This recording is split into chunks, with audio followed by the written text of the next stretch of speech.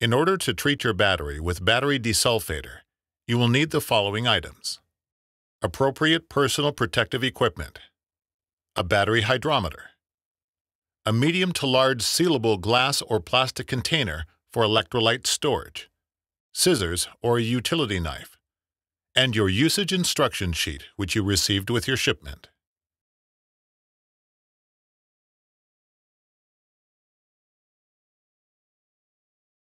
When treating your battery with battery desulfator, first be sure you are working with a battery that has been fully and properly charged according to manufacturer guidelines.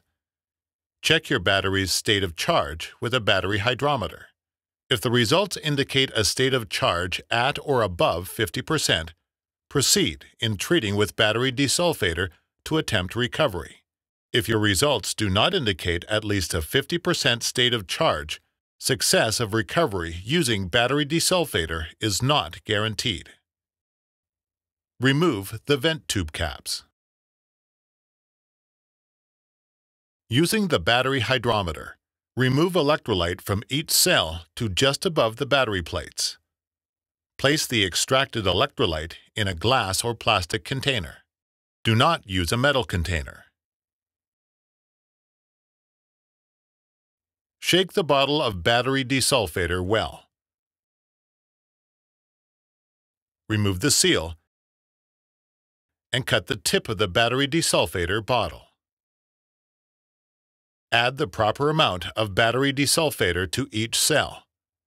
Be careful to avoid contact with metal, as this could neutralize the chemical.